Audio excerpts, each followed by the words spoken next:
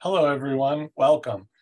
My name is Adam Mikolajczyk. I am a transplant hepatologist, which is a liver physician at the University of Illinois in Chicago. I'm also the co-chair of the Community Education Committee for the American Society of Transplantation. And we're thrilled to be able to have a webinar today to speak to you about living donor liver transplant. And so I'm joined by an amazing panel. So I'd like to ask each of you to introduce yourselves and how you're related to living donor liver transplant. So we'll start with you, Dr. Samstein. So hello, and thank you for letting me be a part of this panel. I'm a liver and transplant surgeon working at New York Presbyterian and Weill Cornell. And I worked closely with a group of nurses, social workers, physicians, and surgeons to develop a really comprehensive resource that we're going to talk about today. Thank you. And Diane? Hi, I'm Diane LaPointe-Rudow. I am a nurse practitioner and I'm the director of the Living Donor Program at Mount Sinai Hospital in New York City. I'm really pleased to be here today and thank you for inviting me. I've spent my career working with living donors, and I think that talks like this are really important because I think being prepared for living donation is so important, and anything we can do as a community to help that, I feel excited to be a part of. So thank you. Thank you. And Rambo.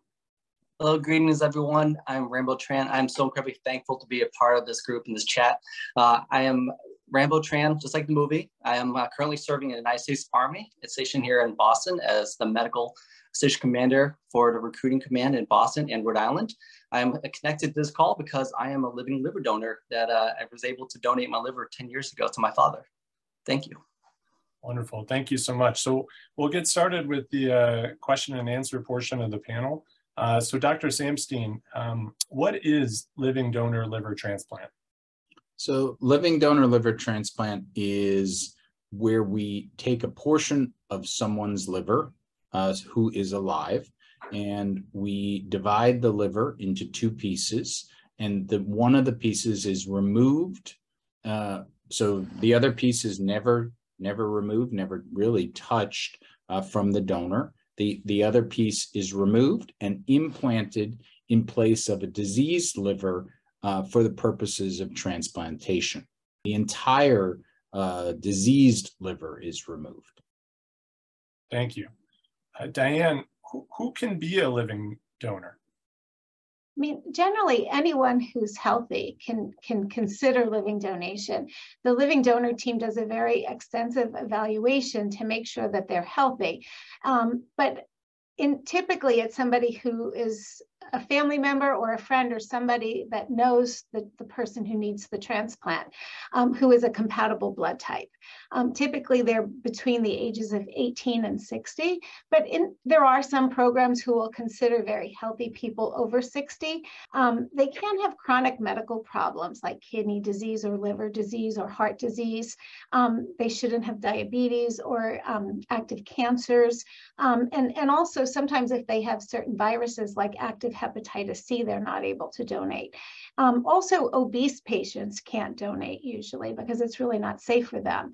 And people with uncontrolled mental illness or substance abuse. So in general, healthy people should consider it, and they can call and talk to the transplant program, and then together they can decide if this is something that's safe for them to do. Dr. Samstein, why is living donation a good option? What are the advantages of considering living donation? If you need a transplant, the easiest and often the fastest way to get transplanted is a living donor. Then living donation enables that transplantation in an expedited way. Living donation provides a reliable way of getting transplanted when you need it. So that's the primary kind of medical reason for advantages. Living donation enables a family, because usually transplantation is not just about the recipient, but the entire family, to be organized in a way that's optimal. And I think we all want medical care that is delivered in an optimal time. Thank you. That's an awesome answer. Before we move forward any further, Dr. Samstein had referenced this a little bit earlier, but Diane and Dr. Samstein, you worked on a new resource for patients to address questions similar to the ones that we are discussing today. Would you be able to tell us a little bit about this and show us some of these features, Diane? Sure, I'd be happy to. I'm going to share my screen. So, so this is the toolkit. You can find it at livingdonortoolkit.com, and it's a website that has 3 toolkits. They have a living donor financial toolkit, a living donor kidney toolkit, and a living donor liver toolkit. And so we'll talk about the liver one. The liver one was designed by a group of people who are experts in living donation and work in the field for a very long time. There are all these chapters that you can see. And each chapter was thought to be important information for someone to know as they're going through their living donation journey, and things to consider as you're deciding whether you want to be a living donor. And so each chapter has a topic. And then if you go, I'll go into this one, the surgery, for instance. There is information that you can read about the surgery, as well as the references where we got this information. You can read it on the website, or you can download it in English or in Spanish to show your family members or friends, or use to think about it. And so when you download it, this is what the toolkit looks like. And so there's lots of information that will help you decide and learn about living donation. Thank you so much. Rambo, I'd like to switch gears to discuss your story a little bit. Why did you choose to donate? So to choose is a very interesting word to say. Honestly, I was incredibly honored and also to donate for my father. So 10 years ago, I had the horrible call that no one really wants to get, that a family member, my sister actually called me up saying, hey, Rambo, I got to tell you something. I don't know if Dad called you up or not, or told you, but Dad has cancer. And that was a complete shock and awe for all of us. I remember at the very moment just being frozen in time and just kind of processing everything through, because my father has always been my mentor, my superhero. He's been a single parent for my sister and I, and he's always been there. However, with the culture that we grew up as being a Vietnamese background, he was always very stubborn, per se, to get into help and care. So by the time it was already been acknowledged that he had liver cancer that affected both his left and right lobe, it was to the point where we had to take drastic measures. Myself, my sister, we did a little research, and we found out that there was a program available at UMass Hospital in Worcester that was able to do the transplant with Dr. Bezorg today, which is our saving grace. And it was hands down, I was the best candidate for my father, because of one, health, career. I was able to get support from my organization, the United States Army. Even though I'm actively serving, they allowed me to still pursue that as long as I can return back as a soldier and do my basic duties. So to be able to donate for my father, that was hands down the one choice I was always going for. Thank you so much for sharing that inspiring story, which has such a happy ending, and we're so grateful for that. And kind of dovetailing off of that previous question, what is the typical recovery time for someone who donates a portion of their liver? Okay. So typically a person will be in the hospital anywhere between 4 and 7 days, depending on the lobe that they donated and just their individual case. But they're encouraged to walk and move around, within a day of surgery. And it's actually important for recovery to be moving around in the hospital. They'll be getting pain management in the hospital, because the first couple of days there is a significant amount of pain. Full recovery can take up to 3 or 4 months. But that being said, each week you see improvement. Most people who have a desk job are back to work between 2 and 6 weeks. If you have a very physical job, I'm interested to hear what Rambo has to say, being in the military, but sometimes it could be a few months before you're really back to full duty in your work. You won't need any long-term medications, but you will need pain medication in the short term. The liver regenerates over several weeks to months. And while it's regenerating, there's overwhelming fatigue. And so I think that's really noticed in the early post-operative period.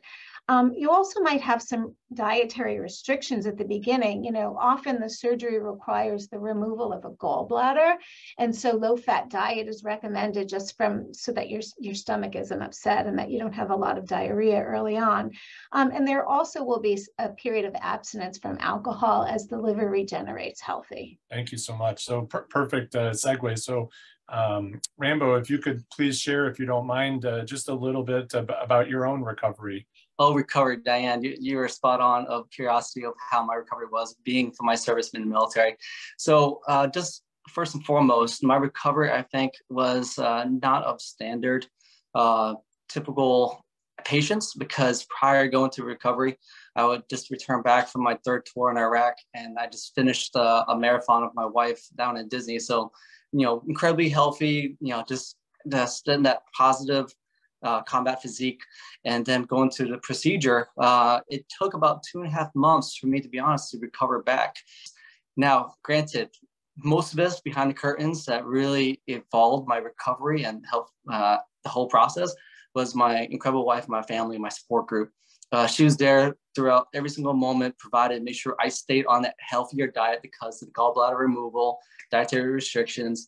And she was there just saying, you know, hey, honey, maybe you should not move your heavy Harley around because you can't lifting over 5 pounds in the first week or so. Or, hey, maybe you should listen to a surgeon and not do all these physical fitness. So she kept me regulated, and that's most important of all for my recovery process.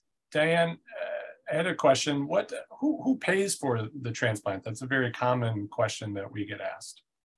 So that's a great question. You know, the actual workup for the donation, the surgery, and the hospital stay is covered by the recipient's insurance. And some follow-up care is also covered by the recipient's insurance. But there are things that aren't covered. So if you need labs, you know, a year later, or if you need a hernia repair 3 years later, there's a lot of questions as to who would pay for that. It's not always the recipient's insurance that would pay for that. And so it's strongly encouraged that people have their own health insurance.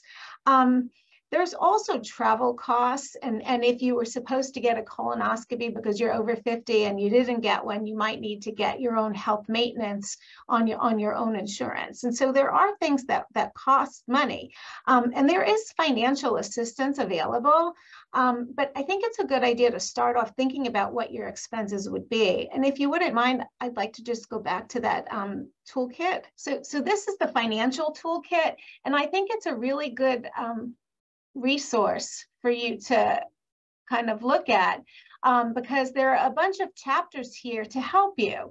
There's how to talk to your employer and what things you need from your employer when you're considering living donation, how to keep your insurance, the National Living Donor Assistance Center, which is a center that provides travel and lost wage coverage for certain living donors. There's federal and state laws about living donation. There's ways to fundraise, and there's there's information about the military and living donation. And so this is a great resource. And the first thing that I think everyone should look at is the worksheet. And so if you go here, there's a worksheet that's been developed by social workers and financial coordinators for you to kind of look at the things that possibly you will need to spend on during the donation time, how much everything will cost, so you can really decide for yourself if this is something that's feasible. And if not, speak to the social worker, because there are a lot of resources available, but you just have to kind of talk to the social worker about it and know it. But all the major medical things are covered by the recipient. Truly fantastic resource. Thank you for walking us through that. Does somebody need to know the person that they're donating to? That's a good question. So no, you don't have to know the person. I mean, typically, the people who come forward to donate do know the recipient, and they have some sort of an emotional bond with the recipient, because it is big surgery, it's a long recovery. And so there are not a lot of strangers who come forward, but there are programs around the country that consider strangers. These strangers we call non-directed donors, and they call a transplant program, and then the program has a mechanism to match them with an appropriate recipient. Not every center does this, and so if you are are somebody who wants to consider non-directed donation, it can sometimes be challenging, but you would look for bigger centers that have been around for a longer period of time, so that you can find an appropriate place. Wonderful, thank you. And Dr. Samstein, does for female patients or family members of patients who may be listening, does living donation affect fertility and chances of becoming pregnant in the future? Yeah, I think this is a really important question. The average age of donors is somewhere around 40. And as Diane mentioned earlier, the range for most donors is between the ages of 18 and 60. So obviously, for many donors, they're in a period of time where they are able to get pregnant, and that's an important decision within the context of their family. There haven't been that many studies for people who have gotten pregnant after liver donation, but most liver donors can get pregnant and have healthy pregnancies after donation. Research shows that that people who have been liver donors are more likely to have had a C-section and when they get pregnant after donation, and they're more likely to have anxiety about getting pregnant. But overall, most living liver donors have had successful and healthy pregnancies, delivering healthy babies. Wonderful, thank you very much. And Rambo, as we kind of wrap up today's session, anything that you wish you had known going into the process that you didn't, that you'd like to share for everybody listening? Oh, absolutely. So to be honest, like going through the whole process, every single staff member that we met with was incredibly thorough. But to be completely frank, all our emotions going through being a donation from my father's care and recovery, and possibly to be even a candidate to donate, was overpowering. So having this toolkit here is incredible. So you can actually look and review. 10 years ago, like I said, like just reviewing some quick documents, talking to the social workers, talking to all the staff of the transplant team. It was, in 1 year, out another. It's more like, what can I do? When can we do this? But now having the resources to provide a little more understanding going into it. And also the recovery process, the recovery from my father, the recipient of my liver, a couple of days after the donation, to be able to go from my bedside to his bedside and seeing how his livelihood came back full charge. The jaundice was gone. His mentally and physically, he was just recharged. It was incredible. So that, like, the recovery on just not just the donor but also recipient, it was absolutely fantastic. Something I obviously didn't know that it was going to happen so quickly. Thank you so much. And that really concludes our event for today. Thank you to each of our panelists. And we'd like to encourage everybody watching this to submit questions during our Facebook Live event to each of the panelists who will be present as well. If other questions that you may have were not addressed during this Q&A portion. And so on behalf of everybody at the American Society of Transplantation, thank you for participating, and we look forward to keeping you engaged at future events. Thank you.